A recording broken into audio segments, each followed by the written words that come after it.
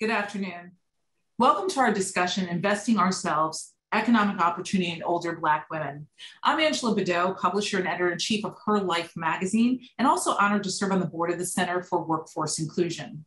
Before we get started with our esteemed guests, I want to remind everyone to mark their calendars for October 26th, when Gary Officer, President and CEO of the Center, hosts a conversation with Secretary of Labor Marty Walsh to discuss the Biden administration's efforts to rebuild our economy on the foundation of an equitable, resilient workforce. Information will be sent in a follow-up email from this event. I want to also remind our audience that if you have any questions during our discussion today, please select the Q&A button at the bottom of your screen and type in your question. I will do my best, time permitting, and as appropriate, to raise your questions with our guests. The Center for Workforce Inclusion is the only national nonprofit organization dedicated exclusively to the older worker, older being 50 years or more. The Center empowers low-income job seekers who have been overlooked by traditional workforce programs with in-demand skills, resources to overcome barriers to employment, and pathways to economic security.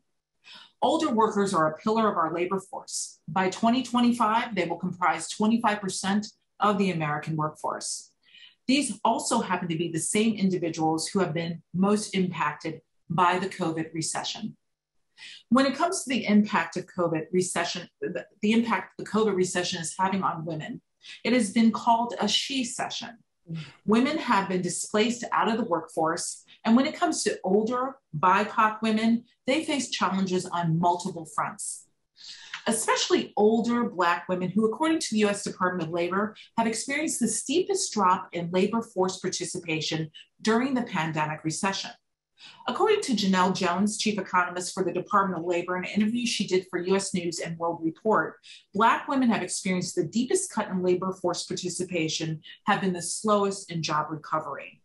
For example, 1 in 4 Black women work in the public sector, and state and local governments employed 1 million fewer workers in February 2021 compared to February 2020. When older Black women do acquire employment, it is most often a low-wage job likely to be phased out due to automation, or a job in an industry which continues to be deeply affected by the pandemic, which does not afford consistent economic opportunity. Meanwhile, 60% of Black women are the primary breadwinners in their household. Older Black women are a critical segment of our workforce. They play an indispensable role in empowering our national economy and building vibrant communities. Their earnings are vital to closing the generational wealth gap. Despite these facts, funding and policy initiatives continue to focus primarily on workforce programs for students and younger workers. Here at the Center for Workforce Inclusion, we are creating and supporting additional ways to identify and resolve issues for this demographic. In our 60-year history, we've worked with nearly 500,000 low-income job seekers, primarily Black women, to provide training, support, and employment opportunities. We launched our sister organization, CWI Labs, to lead national discussions and advance innovative solutions on workforce equity. To that end, we've asked 2 important guests here today to discuss the challenges and, more importantly, solutions that will lead to equitable opportunity for older Black women. Asahi Pompey is Global Head of Corporate Engagement and President of the Goldman Sachs Foundation. Goldman Sachs launched last year its 1 Million Black Women Initiative, a commitment of $10 billion in direct capital investment and $100 million in philanthropic support to address gender and racial biases that Black women have faced for decades. Asahi has seen firsthand the transformative power of philanthropy on communities, families, and individuals. She spent her formative years in Guyana and immigrated to Brooklyn as a child. She has studied and lived in other countries, including Japan and Germany, and graduated from Columbia Law School. She joined Goldman Sachs in 2006, was named managing director in 2010, and partner in 2018. In addition to her role, she's a member of the Management Committee, the Global Diversity Committee, and the Sustainable Finance Steering Group at Goldman. Welcome, Asahi. Tonya Veasey is the president and CEO at the Congressional Black Caucus Foundation. Tonya spearheads the foundation's mission to advance global Black community by developing leaders, informing policy, and educating the public on CBF initiatives most importantly, solutions that will lead to economic opportunity for older Black women. For more than 20 years, she's provided counsel to top corporations, nonprofits, public entities, and elected officials in issues management, crisis communications, corporate social responsibility, and diversity and inclusion strategy. Welcome, Tonya.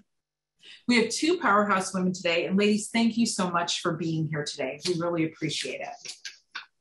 Thank you. I'm going to get started with a question I'm going to direct to Asahi. Asahi, you just reading about everything that Goldman's doing and what you're doing with your work there. We're so impressed with the Million Black Women Initiative. It's just fantastic. And I know that it was launched back in March. And what captured me most is that you've identified, and I think as you put it in what I read, to invest in the arc of a Black woman's life, which includes proper healthcare, education, housing, job creation, financial literacy, and access to capital. Can you explain more about your 1 Million Black Women Initiative and how you see older Black women job seekers fitting into this mix? I want to say thank you, Angela, for having us. Tonya and I are excited to have this discussion with you and the audience. 1 Million Black Women, I think, is one of the, my proudest moments in my 16 years at Goldman Sachs, and frankly, the 25 years that I've been in the workforce. If you told me as a girl that, one of the storied banks on Wall Street after 150 years was going to do the largest commitment ever in this country, specifically focused on Black women, I'm not sure I would have believed it.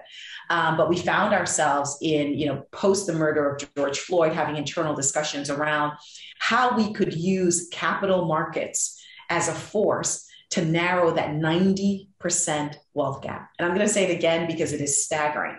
The 90% wealth gap between a Black woman in this country and a white male. And when we look through the data and we boil that back, and we have an amazing report called Black Womenomics. My partner from years ago, Kathy Matsui, had published a report, Womenomics, about the impact of women in the Japanese workforce. And we decided to do a report, Black Womenomics, that really, I think, is explosive in terms of talking about what's really happening in this country as it relates to Black women. Malcolm X said 50 years ago, who's the most neglected person in America? It's the Black woman. Well, in 2021, 50 years later, it still is. And so as we thought about where could we make an impact, Angela, we thought, well, healthcare, we're in the midst of a pandemic. We've seen how it's ravished our communities. My cousin passed away. My younger brother's best friend passed away. We all have stories of that nature. And we thought, well, maybe it should be healthcare. And then we looked across the board and we said, well, maybe it's education. And then we said, well, a third of Black women live in unsafe housing. Well, maybe it should be housing. We know that entrepreneurship is one of the key ways to narrow the wealth gap. Well, maybe it should be small business and entrepreneurship. And we said, look, mic drop. What ails us is not one thing. It's multiple things. And so we've got to attack it on multiple levels. And hence that traveling from that came the thesis to travel along the arc of a Black woman's life. And start with her mother. Did she have adequate maternal care when the child was in the womb to be able to have come into the world, to be able to develop? Healthcare, doing more there. When she's in preschool, was she able to go to a preschool where she could start to learn to read by the age of 6 or 7, like other children? As she grows in her career and she thinks about higher education, is there any shot at her being able to attend college, community college, four-year college? And how do we create that pathway for her? And as we think about her later on in life, can she retire? And can she retire having a nest egg that she's left for her family to potentially create generational wealth? And so that's where we said, we're going to travel along the arc of her life and make investments along the way. And that's where the thesis emerged, Angela. That's fantastic. And I think I also saw in one of your data points is that you estimated that, and you can correct my number, I think it was, if we really address this issue, it's $454 billion that it adds to the gross domestic product if we bring Black women along. And that's significant for everybody, correct? Everybody. And you've got that number exactly right. 450 billion in annual US GDP when you narrow the wage gap for Black women. And I'll add another number out there. That narrowing the earning gap for Black women would create 1.7 trillion jobs not just for Black people, that's just jobs in general, right? And so when you invest in a Black woman, you're investing in our economy, you're investing in our communities, you're investing in us as a people, human beings broadly around the world. That's phenomenal. And I just want to do a data point for our listeners there is that you mentioned something about as Black women get older. And one of the things that we recognize is that, you know, the economic security of older Black women towards the retirement age is very poor, actually, and no pun intended on that word. And in fact, we just published a piece by Christian Gonzalez Rivera, who's the director of strategic policy initiatives and a partner at the Brookdale Center for Healthy Aging. And we saw there that we also see a lot of caregivers with women, and a lot of women, as they become doing their caregiving duties, have contributed to a reversal of gains for women in the workforce. And not only from 1970, but what we're seeing right now to 2019, that's taking them out of the workforce. And the average Black person who dies with dementia depletes all their savings and has no assets to pass to the relatives. So this is an issue that if we're not building that wealth earlier in the game, or we're not even addressing what people who are in their 50s, who I consider young now because I'm getting older, you know, that we need to really start building that wealth for them for as they age, and then they can also continue to take care of themselves. So I think the points that you're hitting with that program, and you guys just decided, I think, you know, we look at bringing stakeholders at the table. You guys brought stakeholders at the table for that and really came up with these different data sets, data points of where we needed to really attack the problem. And it's not just one problem. So thank you for that. We appreciate the explanation.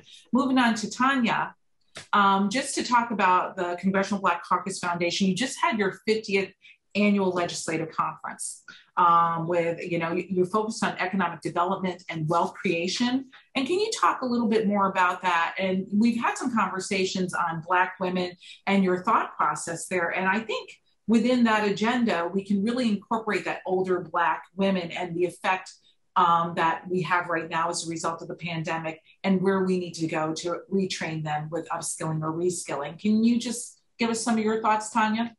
Yes. So thank you, Angela, for having us as well. And before I start, kudos to Goldman Sachs, because I sit around the table in many cases and talk to our corporate sponsors about how they can help remove barriers for Black folks. And in many cases, it is not as inclusive or detailed as what you all are doing. And so I just want to say, before I talk about the Congressional Black Caucus, just congratulations on your approach. Absolutely. That's a very unique approach, but necessary. So the Congressional Black Caucus, you know, first of all, I would say that the Congressional Black Caucus is a nonpartisan, nonprofit organization. We are separate from the Congressional Black Caucus members. Although 45 years ago, 9 Congressional Black Caucus members got together to create the foundation. And our job at the foundation is to develop global Black leaders, but also to educate the public and inform the public on policies that affect everyday Black people. And we do a lot of that, Angela, as you mentioned, through our annual legislative conference.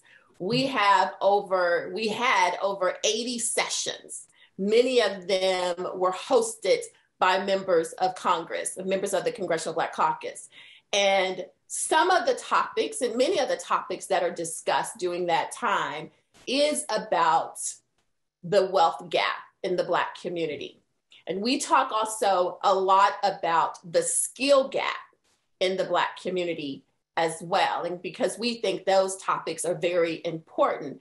And so as we talk about what the foundation is doing, we, about a year ago, as many other people did after the killing of George Floyd, we had to take a step back as well and say, how can we be a part of the solution as it relates to removing these structural barriers that prevent Black people from thriving? And so we created our National Racial Equity initiative. And part of that initiative is to really look at policies that we believe would remove some of the structural barriers that people see taking place as it relates to training programs, as it relates to just opportunities. And so we were able to really dive into that through research, and we can definitely talk a little bit more about that, but through research and partnering more with CBC members on policies that can remove some of the systemic barriers that are in place.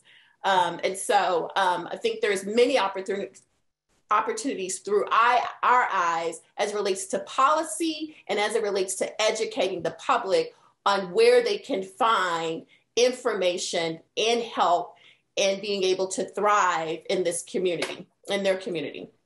Thank you, Tonya. And Tonya, we saw that the foundation published a paper, which we thought was very topical and on point, on how automation will adversely affect Black labor, particularly in the transportation industry, because of the automation of driverless vehicles. And, who knew that it was going to disproportionately affect the Black labor, workforce. So when we look at that, I think there is a lot more expansion on that, because there's other places where automation is going to be affecting, especially the Black workforce. And we'll see the foundation be looking at that too, perhaps in the future. It will. And I think what the paper initially discovered is that we have a serious skill gap within the Black community. And so our hope when we develop papers and policy recommendations, we do that to begin to just work closely with corporate America, with other organizations, with the CBC members, to begin to create solutions to that. And so we will be digging more into programs, federal programs, private programs that will begin to close that skill gap, because we realize that will, and it is, and will continue to be a problem with older adults, and in particular Black women. Right. And I have to do a shameless plug here, but that is exactly what the Center for Workforce Inclusion works toward, that end, to achieve that goal. Asahi, we just, Tonya just brought up about George Floyd, and a lot of the fact that a lot of organizations had to do a reset and a rethink about where they sit in the whole arena of racial equity. And we noted that America's 50 largest corporations and their foundations, when this happened, and it was all fresh and new, pledged about $49.5 billion to address racial inequality.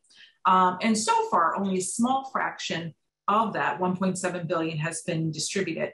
And I think Goldman is a great example that is really looking at commitments they make and how they realize those and doing metrics. So can you just expand a little bit more about your thoughts on, there was this big corporate push, and now we see, did everybody walk the walk and talk the talk? Yeah.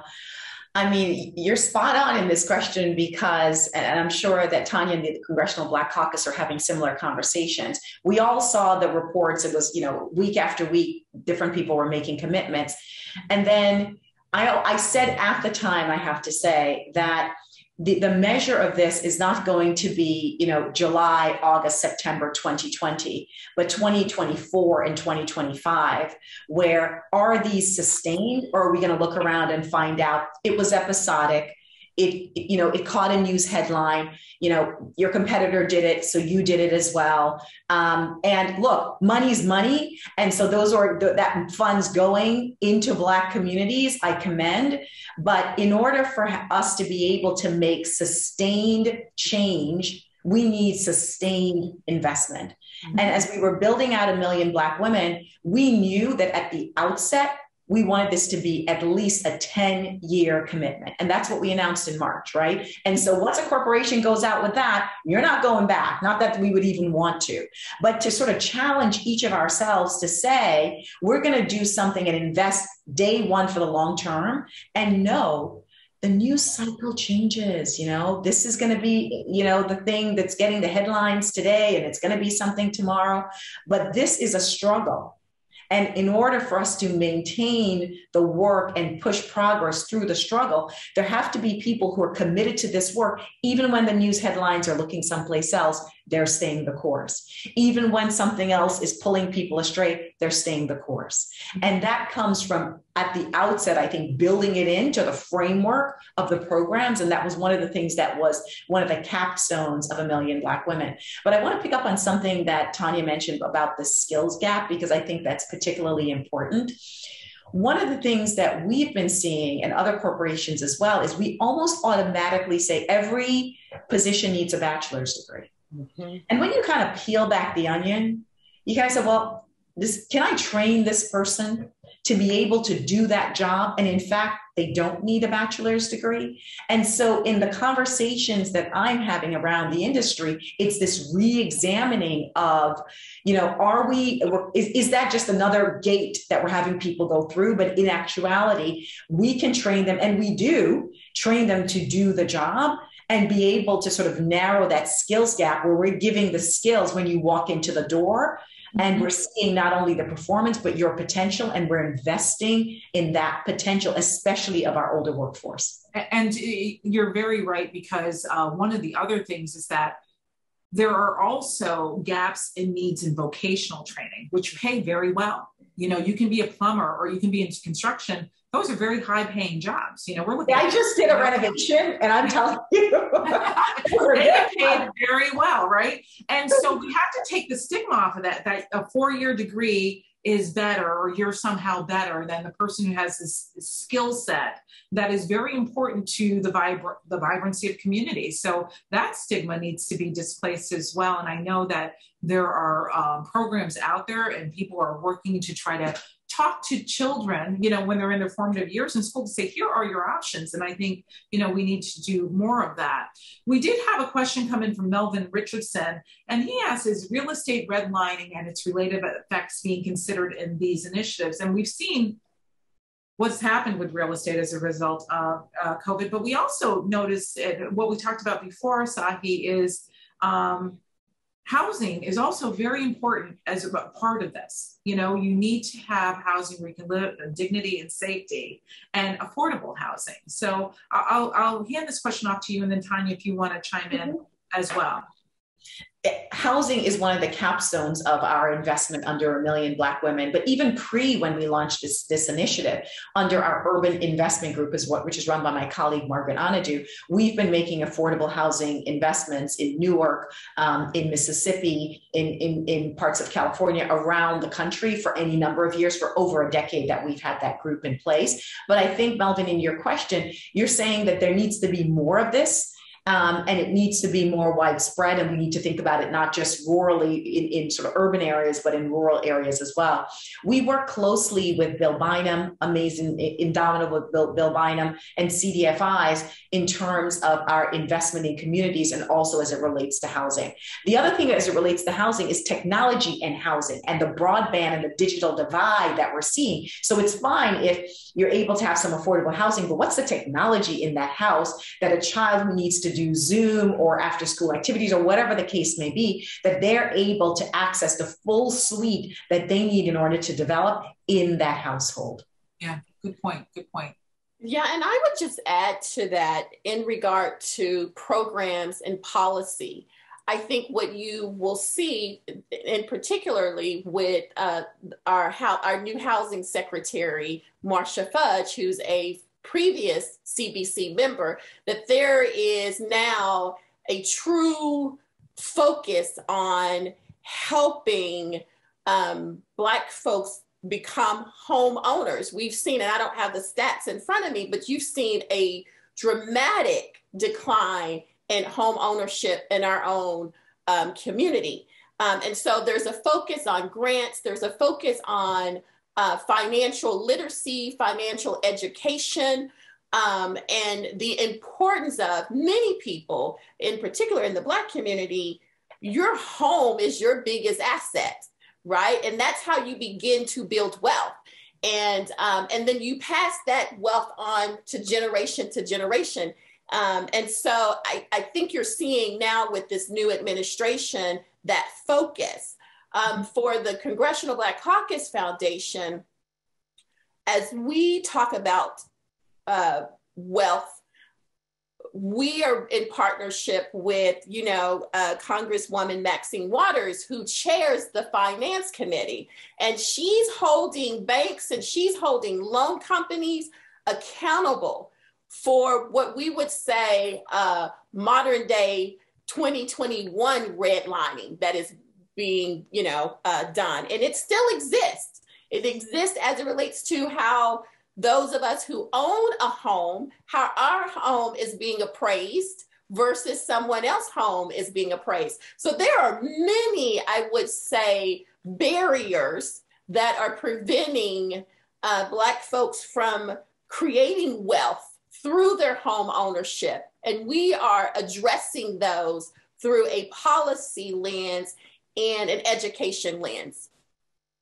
Fantastic, thank you. And just that other data point is that 60% of Black women are head of their households. And so we're trying to, help them along and to push them up. And the one point that I just want to talk about, because we always, when we look at workforce development, and I even mentioned it too, is how we're trying to go to the kids and show them vocational jobs. Philanthropy tends to ignore older Americans when it comes to workforce development. Can you tell us if this is a concern for you, especially in light of this conversation, or a priority, or any solutions or initiatives you might be developing or considering as a result of this conversation, or even before this conversation? Tonya, I'm going to go to you first. Yeah, let me just first say, I have been educated in the last few days and even in the last few minutes of being on this call. Traditionally, the foundation has focused on young Black leadership and getting them through the pipeline. What I did not realize, and as I told Angela, as you and I were having this conversation, that we cannot afford to leave our older generation behind. In the same efforts that we put into developing global Black leaders, we also need to continue to develop and support our older Black leaders as well. And so I do think there's an opportunity here to look at programs to see how the foundation, through our lens of developing Black leaders, what does that look like? Does it look like making sure that there is not age discrimination in corporate America or in any other level of building this employment pipeline? And so I think the piece that we may have left out is how age discrimination can affect building Black wealth within a family. Mm-hmm. So thank you for that lesson. We learn from each other all the time. We learn from each other. Asahi, do you have any thoughts on that? Yeah, I couldn't agree with Tonya more. And I'd say a couple of things. There would be no young Black leaders without our older Black leaders, right? And so that continuity of understanding that young people don't develop on their own, right? And I think we have overlooked our older Black population, but we do that at our peril. And we do it at our peril, I think, for a number of reasons. If you look at the stats around entrepreneurship, in our Black Womenomics report, we saw that entrepreneurship was one of the key ways to narrow that 90% racial wealth gap. Now, who are entrepreneurs, right? Upwards of 60% of entrepreneurs, Black entrepreneurs, are Black women. And a large percentage of them are women that are over 50. And in particular, as I talk with them, and this is my day job, I talk to entrepreneurs is what I do. We just had a meeting at LaGuardia Community College yesterday with about 40 of them. And what they're telling me is, I came to entrepreneurship. In part, it was a passion for some of them. in part, it was out of necessity, but also because I felt locked out from other opportunities. And I was going to wait for those doors to open. I couldn't afford to wait for those doors to open. I was going to open some doors for myself by launching my card business, by launching my daycare business, right? And so we're seeing that these older Black Americans and women in particular are creating opportunities for themselves. Now, that should be commended. But they could do even more if we shone a light on them and invest in them. And as we think about 1 million Black women, it can't be 1 million Black young women, right? It's got to be 1 million Black women more generally. And I'll tell you a story where Condoleezza Rice challenged us about a month ago. When we announced the 1 million Black women, we said, what does Goldman Sachs know about Black women in particular? Our Black Womenomics report, yes, we've done a lot with the Black population over the years, but what we need to do is be humble and listen. So at this, as we launched the program, we said, we're going to have open listening sessions. We've had 41 since March. Wow. Over 13,000 people across the country have signed into listening sessions. And we were doing one with Dr. Condoleezza Rice, who's on our advisory board, Steph Curry, Dr. Montgomery Rice. I mean, it just, goes on. And one of the questions was about the fact that if a Black child has a Black teacher, they're more likely to stay in school, do well in school, all of the data around that. And someone raised their hand through the chat and they said, it's great that you're getting more young Black teachers into the system, but what about older teachers, older individuals who could be mentors, even if they're not certified as teachers, where they could be paid to help students. If it's not the teacher they're seeing in school, how are other ways to integrate that? And we've got a slew of older Black Americans who would want to be a part of that and have wisdoms to impart, but we need to create the structures for them. And that led to a whole different kind of conversation that I'm not sure would have happened otherwise. Now, as we look through the listening sections and the chats, they were just blowing up with people saying, focus more on older Black Americans, older Black women as part of this initiative. And we're doing exactly that. Right. And they're taking care of their families and their grandchildren. And there's a lot that they have on their plate. And, just going back to the entrepreneurship point, and maybe I've done a lot of reading, maybe you noted this also in an interview. And I've always said this is that we mentor women really well, but do we invest in them? And do we invest in, we can mentor Black women and say, here, you can be an entrepreneur, but then they need the capital to actually realize that. I would also say that you need to go a step further. And the step further is, are we educating the entrepreneurs that we've been mentoring and investing capital in to actually educate them as to this workforce that is available to them? And an older workforce, there's a lot of myths, but they're more dedicated. They'll stay around longer. There are older workers can be very valuable in businesses. And do we need to educate those entrepreneurs that we're putting in startups and all those things to let them know that there's a workforce out there for you, and it might not be the 22-year-old you're thinking of, and you need to open up your hearts and minds for that. So your thoughts there?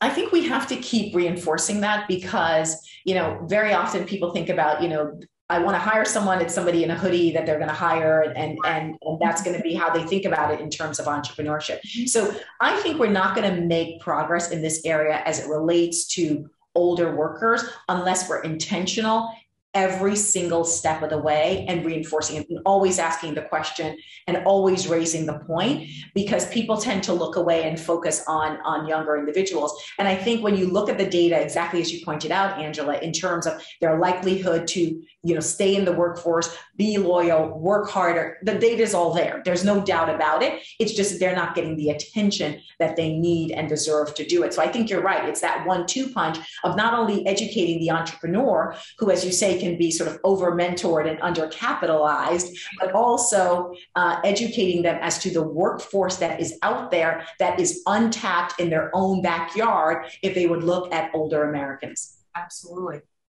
Tonya, any thoughts? Yeah, I would add, just going back to the entrepreneur question, I say this all the time, I think it's great that we mentor, we invest, but we forget to sponsor.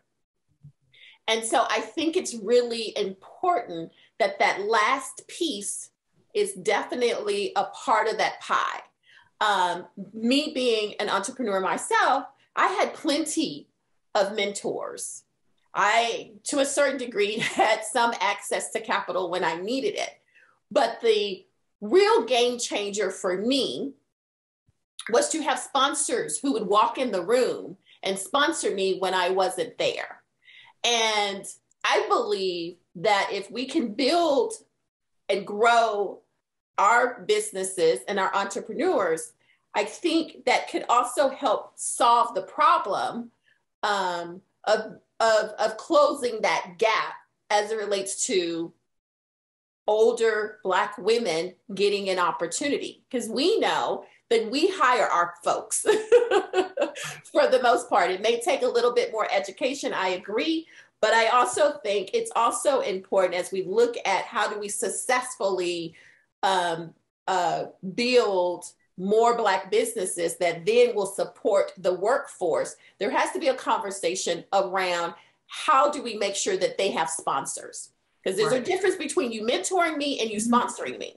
Right. And, you know, it's interesting. I was just seeing something on chat here, and I can turn this kind of into a question. But somebody had noted that, you know, maybe training needs to be more effective, because oftentimes, and I'm just reading this, they're seeing that, you know, somebody sits them in front of training and to watch a video and boom, you're trained. But maybe if we take that concept of sponsor, mentor, and really give them that kind of hands-on internship, that might need to be something. And you know, there was that Robert De Niro movie where he was an intern at 70 years old or whatever. I mean, it's never too late. And you always can ask that question to say, you know, I might be over 50, but there might be opportunities there. So I think that that's reasonable as well. And a good point that they bring up is that sometimes you need more interactive training than just sometimes the video that gets placed before you. Asahi, I just want to ask you a question, because we had somebody from Mississippi wondering about the Million Black Women Initiative, and, you know, is there anything going on in Mississippi? And I know that I want to catch it with, it just got launched, and, you know, Rome wasn't built in a day. And so you guys really brought in all of these stakeholders to give you feedback as to where you needed to be. But I was impressed that you did have programs across America and throughout in the Midwest and different places in the South. So can you speak to some of those programs that you're doing with? Yeah, sure. So we've made grants across the country. And so the Million Black Women is two parts. It's an investment, the $10 billion of investment. And so we're investing in technology. We just did a big project in Newark. In terms of the specific project in Mississippi, put your name in the chat and I'm going to email you about projects in Mississippi, because we have done projects in Mississippi, and I want to be able to be specific around the details for you with respect to those. And if you put your information, I'm going to get back to you on that. Yeah, it came in through Q&A, but it's Elizabeth Henry, and we will make sure if you want to give it to us, we can pass the information along as well. By the end of the day, you're going to have it, Elizabeth. But part of what the initiative wanted to do was to make sure that we were, one, taking a geographically dispersed view. Two, we were worried that if we're going to be too urban centric versus, looking at our sisters in rural communities as well. So that's one of the lenses through which we're thinking about our investment. Specific ones that I would mention to you, there's one called Prosperity Project. This helps individuals who have huge student loans get down their student loan amounts and find ways in which they can get out of that debt burden that's on their shoulders. And that's regardless of age. You know, it could have been debt that you had for a long time that's problematic. So that's one in particular. Another one is related to getting more Black midwives. Black babies are dying at a much faster rate in this country than white babies. And so developing a community of Black nurses and midwives, that's another project in which we've invested. Buy from a Black woman, and these are across the country. So I'm listing projects that are across the country. Buy from a Black woman, Nikki Portia, we've made a grant to her. That's a hub of Black entrepreneurs all across the country, Mississippi, other places included, that are able to be part of that network. And then we funnel business to those people that are part of that network. Nikki and I just did an event at H&M over the summer, really, collaborating with large brands around getting Black entrepreneurs capital. So that gives you a sense of the kinds of projects, but they tend to be very geographically specific in certain cases with a real estate investment, but also dispersed in terms of the grant dollars. Mm-hmm. Thank you very much. I appreciate that. And for others who have questions about their particular, I'm getting stuff from Texas and Maryland, we'll capture those questions and make sure we get them to you, Asahi, and then we'll get answers back to them. So thank you, audience, for asking those questions. When we talk about, I just want to go back to metrics a little bit because there's a lot of good stuff that has been talked about. How important is it that we actually follow metrics here and we see, because it's a return on investment for the foundations and for the communities. So how important is it to look at those metrics and to actually measure what you're doing, and also to pivot when you see that things might not be going on track as you expect? So I'll start with you, Tonya. Yeah, I think metrics are very important because you kind of need to know where you're going and how far you've come.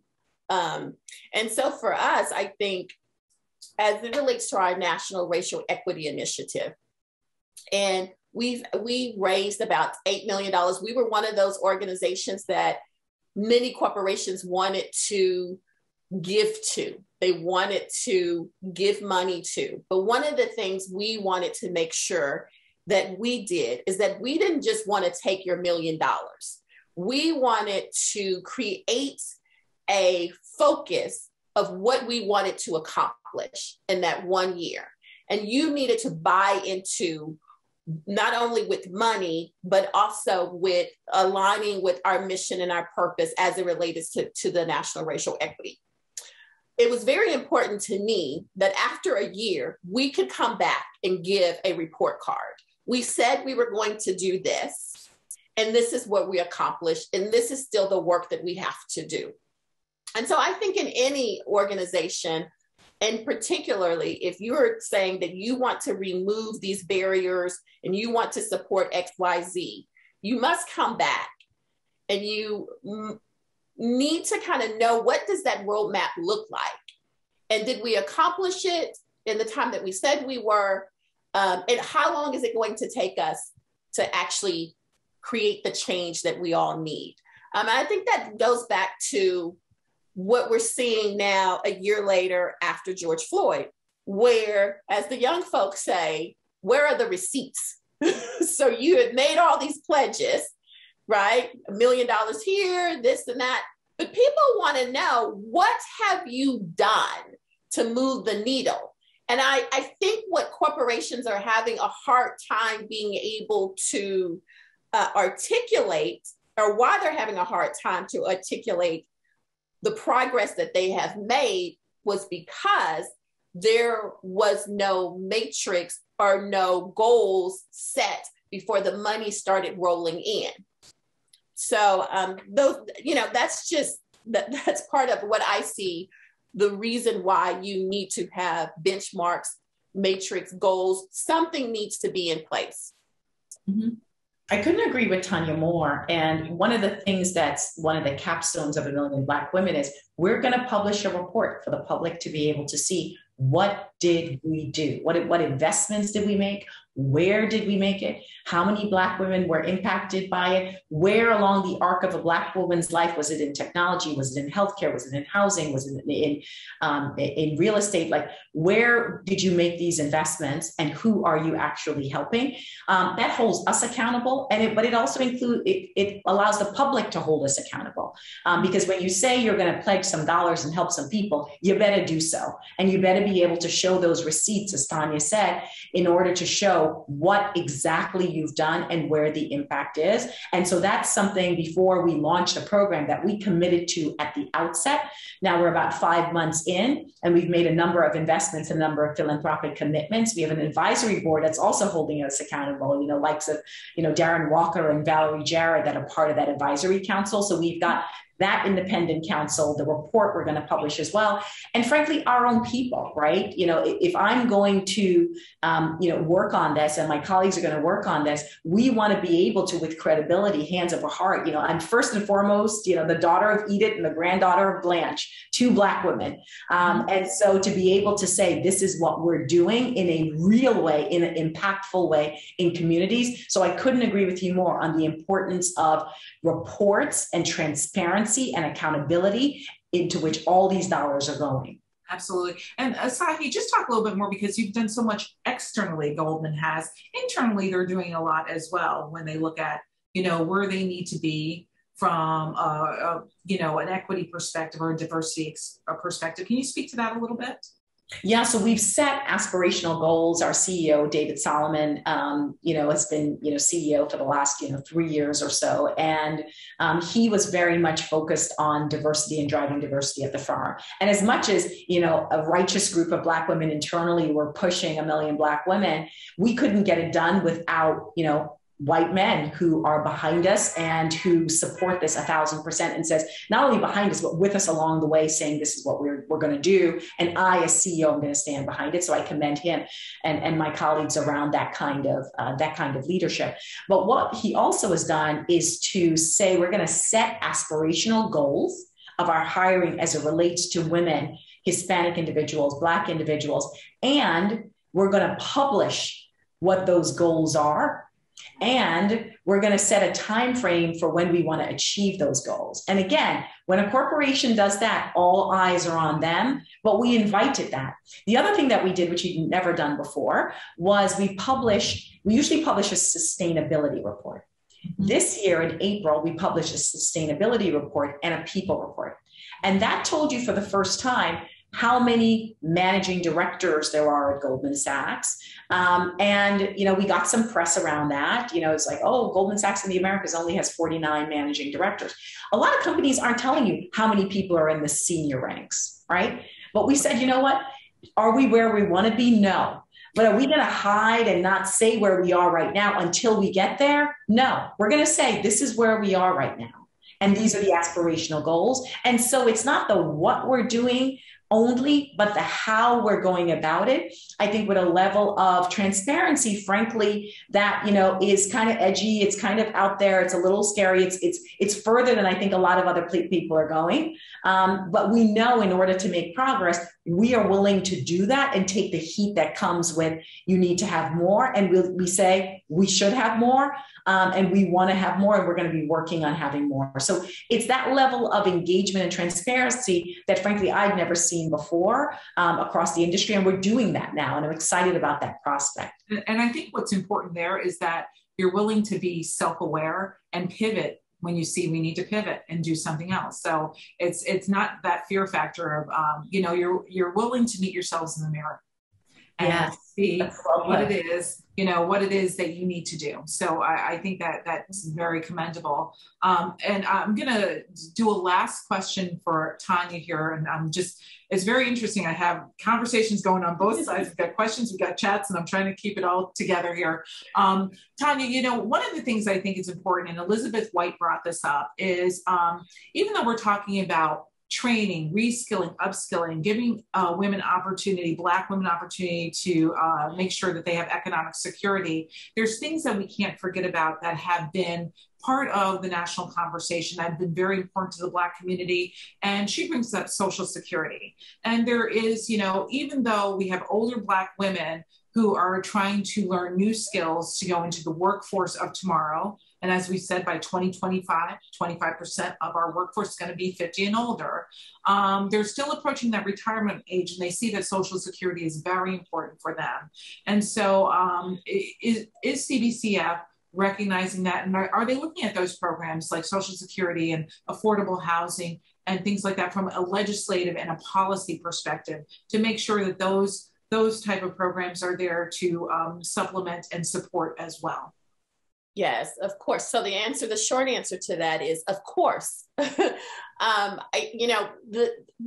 I love about my job personally of leading the foundation and the research work and the policy work and the education that we do in support of, and I would say empowering or giving our CBC members data and information to help them form good public policy. That's the type of relationship that we have with the foundation. We provide them with fellows and interns and research and data. And then they take that information and form good public policy. And I hate to keep talking, and I don't hate to keep talking. I love to keep talking about our National Racial Equity Initiative because it's so broad in the sense of what are those barriers that are in place that we, in partnership with the CBC members, should be looking at on a policy front to remove. And if you don't know anything about the Congressional Black Caucus, they're bold and they are very protective, and they understand the issues because they've lived through that cycle. Many of them were single moms, and many of them have parents that can barely make ends meet because Social Security and other things do not afford them a quality of life. And so these members, along with our fellows, are really tackling these issues because they've experienced them. And I really think that's what's so unique about the CBC, is that many of them are here and advocating and fighting. They're feisty, they're fighting to make sure that we are able to remove those barriers. So it's not just Social Security, it's housing, it's discrimination, it's voting rights, it's many issues that prevent us from living a certain quality of life. As one member told me, we need to have a whole life. Right. And so I get somewhat excited and emotional about it as well, because you do have people who are really fighting a good fight. They're getting into good trouble. Mm-hmm. Mm-hmm. You make a very good point, and it's kind of like what Goldman identified as the arc of the Black woman. You need to look at all of these different components. Mm-hmm. And just to put a little bug in your ear on this, Tonya, and Elizabeth brought up this point as well, Elizabeth White, is that, in the jobs bill that we have right now that the Biden administration put forward, older workers are not specifically mentioned in the outline of the bill. And we need to ensure that older Americans generally, and older Black women specifically, benefit from jobs training, entrepreneurship development, and under the bill. So, that is something that, again, this type of ageism happens, and it's not malicious. It's just, we naturally have this default that we kind of go towards younger workers. So we just want to sensitize our guests today to just look at those things when you see them, that, the older worker is not specifically being called out there and oftentimes ignored. I will just leave it before we close. Is there anything else that you wanted to add, Asahi or Tonya, to this discussion before we close? Angela, this has been a rich dialogue, and to every single person that's tuned in, to the extent that you want to get involved with 1 Million Black Women and what we're doing, go to the Goldman Sachs website. You will not have to search far. You're going to be able to click on a button and be part of what we're driving. So I invite you for that. I'm on LinkedIn. I'd love to connect. And we're serious and genuine about this work. We're going to get this done. Wonderful. Tonya? Yeah, I would just add, the Congressional Black Caucus Foundation, our job is to educate and inform. And if you are not a part of our email distribution list, please go to cbcfinc.org. We also, again, we just came out of an amazing annual legislative summit with lots of great information. Those sessions are on our website, and so you can pick and choose. I think this is definitely an important topic, and I think there's an opportunity for more collaboration, not only between the foundation, but the CBC, but as I say, our allies as well, to come together on an education policy and advocacy front to definitely dive into these issues. There are many things that we could be working on, and this is just as important. Oh, wonderful. Well, I just want to thank these two powerhouse women, Tonya Veasey and also Asahi Pompey, and just thank you for your time and your attention towards this very important issue, and for just gracing us today. We really do appreciate it. And I've enjoyed this conversation immensely for sure. I also want to remind everybody that to mark their calendars again for October 26th, when Gary Officer, our president and CEO of the center, hosts a conversation with Secretary of Labor Marty Walsh to discuss the Biden administration's efforts to rebuild our economy on the foundation of an equitable, resilient workforce. And we will be in touch via email to the participants on today's webinar with that information. I hope we got to most of your questions and comments, and I just want to thank everybody for attending. Have a good day. Thank you.